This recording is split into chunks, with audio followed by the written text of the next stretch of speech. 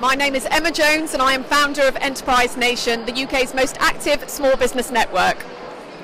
So when it comes to, I guess, a watershed moment for us, enterprisenation.com has always been online. We've been going for 8 years.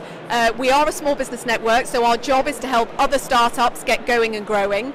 But of course, what's massively enabled us to get greater reach in our business is things like social media. So we have a website, which is at enterprisenation.com, and any website owner, their next question is, well, how do I drive traffic to my website? So social media in the form of Twitter, Facebook, LinkedIn, Instagram, they've been incredible tools to help small businesses who are operating on a budget get traffic to their site. So that's been a fantastic thing for Enterprise Nation and for lots of other small businesses too.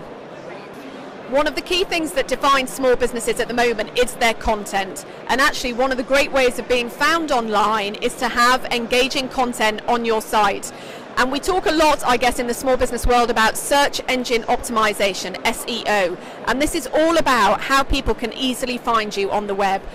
Many people turn to Google and Bing to search for products and services. You want to come high up in the search results. So things that you can do is blogging. You can start using free tools. Get a domain name so you can direct people to your site. You can be on social media, because the more that you're sharing across the web, the more that you have content that you're sharing with an audience, the higher in the search results you'll come. So content at the moment for any small business is key. And the great thing is it costs nothing to produce. My top tip for success for online businesses, but indeed any small business, is to keep at it.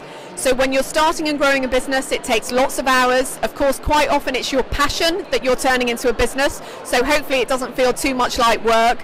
But there's lots to do, of course. You've got to come up with a product, you've got to promote that product, you have to keep your customers happy so you keep them coming back. So everyone should go into it with their eyes open that it does take hard work and commitment, but stick at it, because starting and growing a business is the best experience you can ever have.